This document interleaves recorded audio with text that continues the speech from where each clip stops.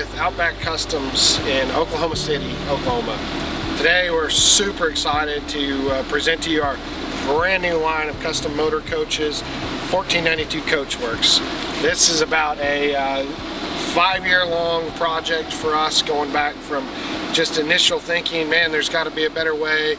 We had done some interiors and kind of some existing boxes and other guys' shells and stuff like that, and we just really were like, there is a better way. And just having a chance to talk with customers, kind of hear what they like, dislike, all that kind of stuff. Taking in any kind of service work that we could get our hands on, all that stuff, just to see what's going on, learn everything we can learn. Building, I think it was about 9 or 10 total interiors on these. All of that brought us down to about 9 months ago. We finally decided now was a good time to go ahead and put this together. So behind us is the prototype, our first ever completely fabricated from the chassis up. The quick version of this chassis is a 2006 chassis. I actually bought this truck. It had a company that had gone out of business, but really did what we thought was a really right job on the interior, and built it all aluminum, and a lot of stuff we kind of wanted to reverse engineer it. Had a ton of water damage on the interior, so we knew it needed gutted anyway. And when we got it gutted out, there was so much damage inside that it just wasn't worth salvaging. So this became our prototype chassis. We've got multiple units in process right now. The biggest thing that I want to kind of stress through this whole deal is 1492 Coachworks. We've made such an emphasis on the actual shell, on the body, on the doors, all the stuff. I mean, a lot of people can do pretty interiors, paint, interiors, design, all that stuff. That's so much beauty in the eye of the beholder, and there's so much attention that's paid to that. And it seemed to me and to us and our design and engineering team like the actual guts of what the unit is and what really matters, what will make longevity and resale value and all those things on this are just sort of largely overlooked and glossed over and kind of prettied up, you know, the old saying, lipstick on a pig kind of deal. So we've kind of gone the reverse approach. So there's 3 series of videos that we'll do on this. This will be the outside one where we'll talk about the bays and the doors and all that. There's also an interior video, and the main one that we'll put out there is a real kind of shorter one on the actual fabrication. So you see the shell, the framing members, all that stuff, what we've done to fully fabricate this all aluminum shell. I really firmly believe there's nothing out there like it. The first thing I want to talk about on the outside of our coach is the slide outs. Again, we talk about it in the fabrication video, but we're using HWH mechanisms. We've flushed them into the side of the coach, all the way around. Everything's flushed in. I really like the look of it. I think it's an upgraded look. Makes for a much better.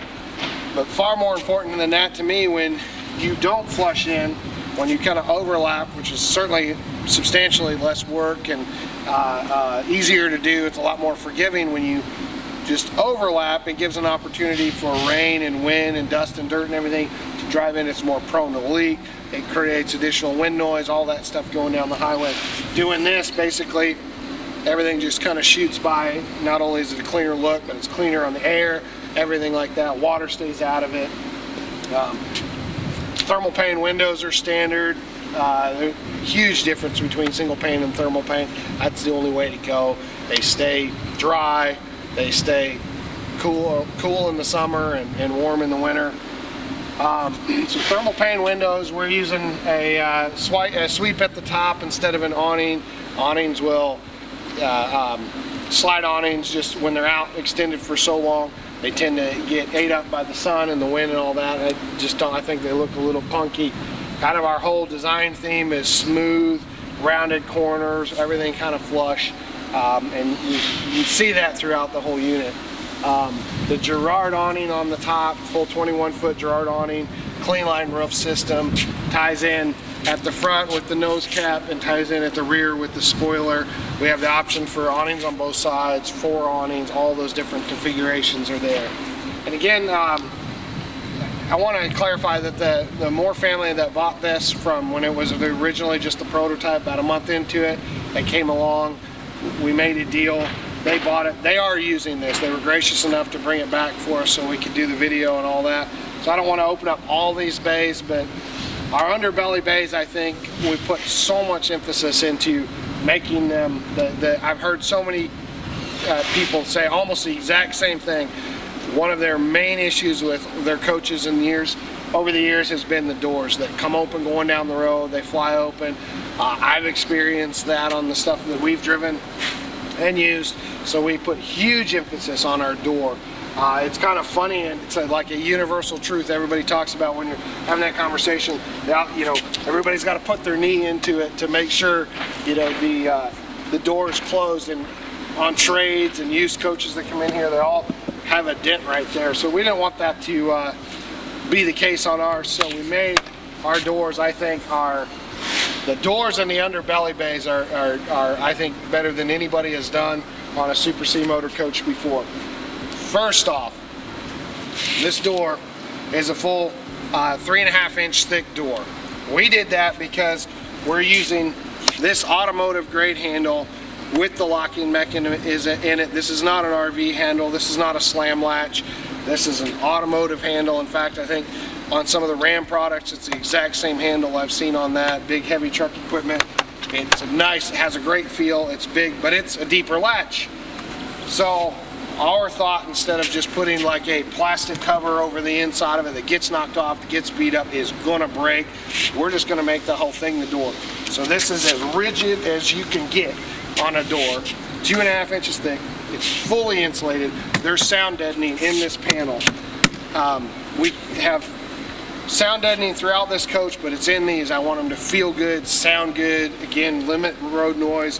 The slam latch, the automotive rotary latch to the striker, which we've actually updated from this prototype. All of this has been updated. It's been updated to a heavier latch, or heavier striker bolt and a heavier latch. Same handle, but upgraded, and it's awesome. Accessible. There's an auto light that you may not be able to tell is on from this, but it is very bright at night. It automatically comes open, and then on your Firefly system there's a master off. When you hit your light master, it turns that off, so you don't even have to stress out about that being on. All that shuts down. So 1.5 inch framing on all our bays. That's the walls, the floor, all the way around. It's all fully insulated. Again, it's all sound deadened to get it quiet, to have it sound right.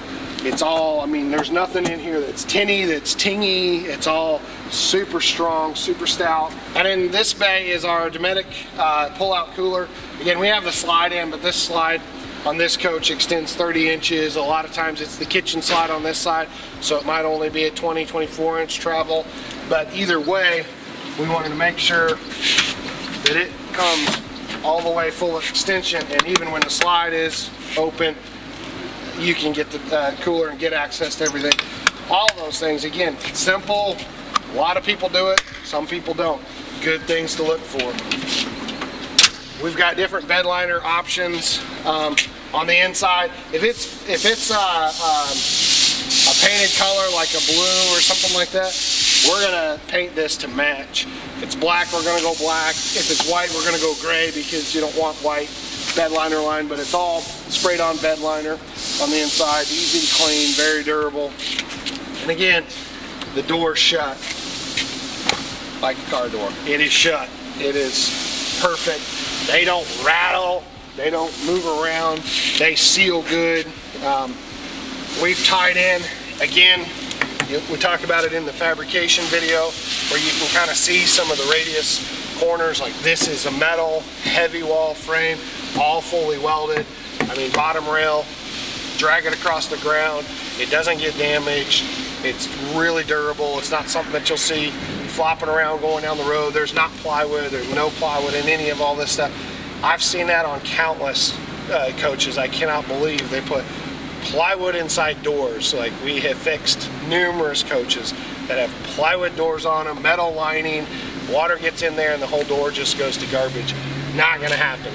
Inside our door, it's kind of hidden in here, but we've got a stainless steel, 5-inch stainless steel hinge designed ours. 1/2-inch bolt on the inside. Again, we designed that and built that. It's not a hinge we buy off the shelf. It's heavy duty like the entire theme. Of course, everywhere is LED lights throughout, all the running lights, clearance lights, porch lights, everything like that is obviously all LED light. And again, you can have some input in that. If you don't want bullet lights, you'd rather have an oval light, all those things we kind of will listen and do our best to accommodate. Okay, on our entry door, we went with the upgraded door, the straight out step, not the cantilever down. As you can see here, I'm about a 265-pound fat guy, and this step is extremely solid. It's the best step on the market until you upgrade to crazy hydraulic stuff that doesn't really work too well in this application. Screen door has glass on the insert, so when it comes over, the screen door also has, you can see the mesh, the metal mesh put in behind here, behind your screen. That way, you know, your dog, your kid, whatever, doesn't push it out. Again, glass, real glass on this slider, handle cover, and everything, again, in keeping with the theme, nice and solid. Keyless entry on this coach across the board. You put your code in here, you type 2 and it'll lock all the bays. You type 3 and it'll just unlock the entry door on it. I like that feature. That way, you know, obviously no keys. You can have everything, you know, hands-free, touch it. You can open it with your phone. It's tied into your system. And I really like the fact that you can unlock the entry door and not unlock all your bays, so you don't have to worry about anything on the other side. You know, if you're in that rough neighborhood. The outside outlet, obviously everything GFI protected. Up above is the 2 side lights are the porch light. The middle light is one of 8 lights. There's 3 per side and 2 on the back that are part of our 360 security lighting. Awesome work lighting if you're loading, if you're camping, if you're backing in, setting up, pulling down. Reach up while you're driving, turn the security lighting button on. Everything all the way around the outside of your coach is lit up. You can do it from your bed, you can do it while you're driving, so it has a ton of features. I like this docky light also. There's a button right beside your steering wheel where you can turn this on manually, and it's also tied in with your reverse light, so you kick it up. Have great lighting to see as you're backing up. All our skin, our sheeting on the outside is butted. It's smooth jointed on this coach. Again, per the customer's request, we did a wrap. They wanted, we'll have some footage of their paired trailer together. They wanted a whole matching rig. So we went wrap on this. So this is wrap. If it's paint, this is all smooth skin. You don't see this finish. We're saying, again, we have to put something on it. It's mill finished aluminum because it's a fully fabricated and 080 sheet.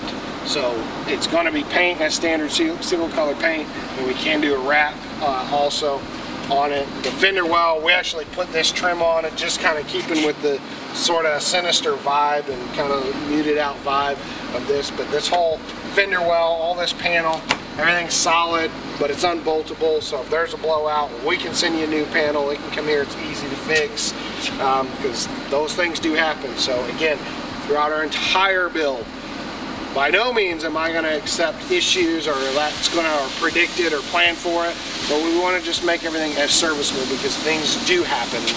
And it's best for you, the customer, if it's serviceable, accessible, costs you less money down the road, all that stuff, less frustration. So that's the design theme throughout of this whole coach. Now again, I don't want to open up all these bays because the Moors are using it and they have some of their stuff in it. But this one's kind of pretty cool. We did for them, their late model dirt race folks. So dirt everywhere. We put in the Road Wave pressure washer system. It has deionized water that you can turn on or off, spot free rinse. That's awesome. Has the cord reel on, or the hose reel, excuse me, on it. We put in the built-in. It has a drain at the bottom of it, a tube that this goes into for storage because it doesn't come with that. So we put all that in for them. There's enough hose to get all the way to the entire truck. We also did a mounting bracket for the different pressure washer accessories, all those kind of things. Like, we're making every effort. Every coach is going to get better as we become more aware and listen to our customers, all that stuff. Like, all these user-friendly things, like, these have all come from conversations and just stuff where we're just trying to pay attention to the detail. But conversations with people, like, we listen. We truly are going to listen to what you're looking for. But again, this bay is a little more open than the other one. The big 1.5 inch frame, tubing, structural tubing. This is all welded. You can see the welds here. This frame, this is all solid. Everything is just overbuilt. The floor, I didn't talk about it earlier, but all of our bays have access panels in the roof of them. So if we ever need to get in here, get access to anything, we literally, it's serviceable. Again, serviceable is the theme. Here we are at the back of the coach. There's a couple really nice features that I want to point out back here.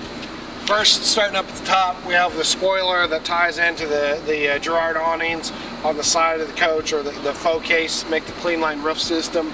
It does add some aerodynamics, and I like the look of it. I think it's pretty cool. The lighting, running lights, the tail lights on this, super bright, big 24-inch bar. I like them all the way up at the top. I get stressed out when I've just got lights down here that I feel like people can't see me. If you're on the side of the road, have your hazards on. If you got a small car or a shorter trailer behind you, those things really, I mean, to me, a great peace of mind. You can see they've got the integrated backup light on them. All that ties in with your load lights. When you kick that on, or your docking lights, excuse me, all that kicks on. Super good light. You also have, of course, this has the rear door on it. We'll talk about that in a second. But the porch light beside there, but then the two side lights, the bigger lights, are your 360 part of your 360 security lighting. Again, you can turn it on in the cab, by your beds, all that stuff. See everything. They are bright. Light up the night. It's an awesome feature. I love that. The door, we're able to do a door. Again, it all has to tie out into the layout inside. If you want a door here, they have a front platform, front entry trailer that they use. They asked for this door to be added. We thought that was a great idea. We're able to do all that because we do not use a fiberglass rear cap. I completely agree that a fiberglass rear cap has a really good look. Like, I like the look. I think it's a good upgraded look. But my question is, and I've done it, go do it. Go up to the back, push on the back of one. That whole thing sits there and vibrates going down the road. It creates noise. They're prone to crack. If it gets hit, it's a big repair. You've got metal panels down at the bottom that are easily repaired. It also allows us to add windows, add doors, do all those things, no problem. Again, we don't want to be a company of no, we want to be a company of yes and accommodate our customers. So this door specifically opens up into the back. Sorry, it's locked. But down below it, normally, and it would be a slightly different looking door, like a recessed flushed-in door. Typically, this door won't look like this, but it opens to what I really like. I think it's a unique option. This would be a full storage bay. Over 6 foot long storage bay for your lawn furniture, rugs, flags, any of that stuff goes in there, fishing poles, any of that. So big bay, typically, that's our standard setup, is a rear storage bay that's kind of unique to us. In this setup, we were able to split it, still give them some storage, but also add in this step that we custom made, custom designed, and again, it comes down right down onto the platform of their trailer, so they go straight into their trailer. Again, I'm not sure how many people would do that, but I like that option, and it makes good sense to me. Rear outlet, just 120 volt, plug it in. We're going to do that by most of your entry doors, just in case you want to plug something in. The Voyager camera system for the trailer connections, the 7-way RV, 7-way semi round is all standard, and of course your glad hands. 50 amp buddy plug is optioned up on this coach. You can do a 30 or a 50 amp buddy plug. Most of the time it'll be a 50 amp that people want. But again, all fully fabricated, smooth, clean look. The rounded corners tying in to the spoiler. I just think it's a really good look and gives us a lot of stoutness back here. It's strong. These coaches take a lot of torque, and we're able to tie this whole thing in, especially when you're pulling your big stacker trailer. That's so important. The heavy duty of the hitch, we'll show some of that stuff in the future. We'll show you how we design our hitch system. It's different than anybody else's. It's truly, when they say a 40,000 pound hitch, you would be frightened if you saw what most of the hitch setup is. This is truly a 40,000 pound hitch capacity. When you upgrade to the Kingpin, mini Kingpin versus the ball, we rated at 20,000 with the ball. So again, a lot of thought put into that. It's not a rear cap, it's a fabricated rear end, but it gives us so much flexibility, and again, has a really good clean look to it. Both of these doors are combined to make up our wet bay. Again, like I said, it's one of our signature bays. All of the controls, we're running a manifold system down there, but you've got all your controls here, main shutoffs, all that stuff, winterizing bypasses, your wet bay touchscreen for your hydronic. You can operate the entire coach from this screen just like you can all the other screens. Makes it so convenient to be able to know where your water levels are, turn your water pump on, any of that stuff if you need water. We have a hot and cold, so you can get hot and cold house water out of this for just a garden hose, fill up a bucket, you know, rinse the kids off, any of that stuff. That's my situation, rinse the kids off. In here, this access flips up, and it's just access basically covering like your easy valves, your electric dump valves are in there. There's a manual override. Again, redundancy trying to be built in. Flipping that up, you get easy access to those in that bay. So just a really clean bay. Holding tanks are behind there. You have 72 gallon apiece waste tanks on this. We have an option for a third tank that goes in the upper section, this portion of the opposite bay over there. These bays go all the way underneath the frame. It's a fully heated, this entire compartment is heated, so there's no worry about freeze, so it's a true full season. That's standard. We're doing heated wet bays on everything. I just think it makes sense. You're in this price level of a coach, that's the way it should be. It's the right way to do it. Over here, on this side, is the same thing. Another easy valve under here, flip up door, but all these valves is part of our manifold system. So if, let's just say your water or your toilet goes bad, breaks the valve, something like that, you can shut that off and isolate that and leave everything else running, not ruin your week, your trip, and come back and get all that service.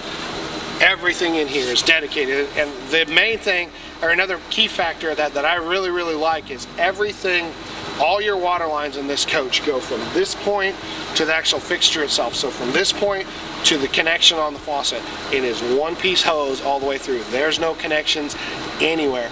And if you know anything about PEX line, which is what we're running as a PEX line is virtually impervious to any kind of freezing. It's incredibly bulletproof. What breaks if it were to freeze, if you were to set this coach out, everything's shut off, you forgot about something, your fittings are what usually fail, and the fact that your fittings are isolated, there's no built-in, we're not teeing off, all that stuff, it eliminates so many connection points, so many leak points, and really isolates any potential issue to either at the fixture or at this. I love that feature of it. Just to, again, serviceability throughout, and all those access points that I've talked about underneath the frame, in the trough, in the access panels up here, and all the wet bay or the bays. All of that stuff is if there was an event that we needed to replace a wire, to replace a hose, a water line, a hydronic line, any of that stuff, we can do all that stuff and get it throughout. It's incredibly serviceable. Here we are at the generator bay.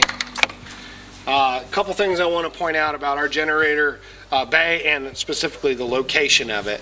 We like the generator to be in front of the axle, the rear axles, because it just picks up less road grime, less dirt, dust, all that stuff, especially if you have it running while you're going down a gravel road or something like that. It'll clog your filters in a heartbeat when it's behind the axle. This is the logical place. It's closer to the fuel tanks, all that stuff. I mean, longer fuel lines restrict flow. You got to go bigger size. It's just, you know, more potential for problem. So putting it here in this location is our preferred location for it, and kind of our standard location. This bay itself has automotive grade sound deadener on the bottom side. It's a product called Hush Mat. It's a 1/8 inch thick, you know, tar, heavy sound deadener on it, and then a sound deadener coating on the top side that we'll talk about on the fabrication video and on the inside. We mount our generators on the isolator platform, makes it quiet. This is a 12K. We're standard with an 8K. Upgrade to a 10 or a 12. Most are going to be in that in this 12K zone. We also have a really cool option that we can do on most floor plans, not every single floor plan because it has to do with the configuration that we work out, but most of the time we can accommodate where we can actually duct and chimney up the exhaust for this and your hydronic system up to the roof. The advantage of that is some campgrounds, national parks, things like that, you can't run your generator or your hydronic for that matter unless you do the Genturi that's mounted hanging on the side. Basically have to have it ducted above the roof line, the exhaust fumes. When that's integrated in, it allows it to you don't have to go put the Genturi. I think it's ugly. It's, you know, bracketry on the side of your trailer or your coach. It's kind of a pain in the butt. When we built that chimney in, it's just there all the time, and it's better. I mean, when you're sitting camping, any of that stuff, using your coach, whether you have to have your Genturi or not, it's really nice to just have the fumes get up and out of the way. It also changes the volume of it, quiets it down. So putting it here in this location allows for more flexibility for that. Again, we don't have preset floor plans. We don't have that designed in, but we can talk through that. If that's something that you want to have as an option, we'll keep that in mind through the whole design process. Again, we like the location here.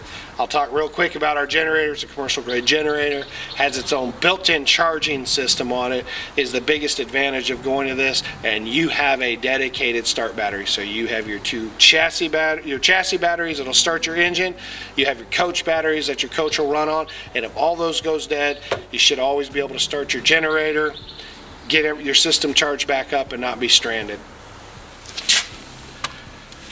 Let's move on to the hydronic bay. All right, the hydronic, this unit has an Oasis.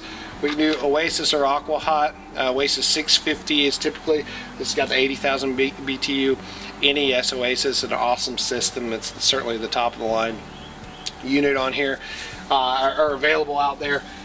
Nothing, you know, too crazy about this bay, except that we've left ample room. There are serviceability and service access points, and you've got access to the sides. There's controls, there's buttons, resets, all that over here. So we've left a lot of room for the serviceability of it. Again, in keeping with our theme, it needs to be serviceable.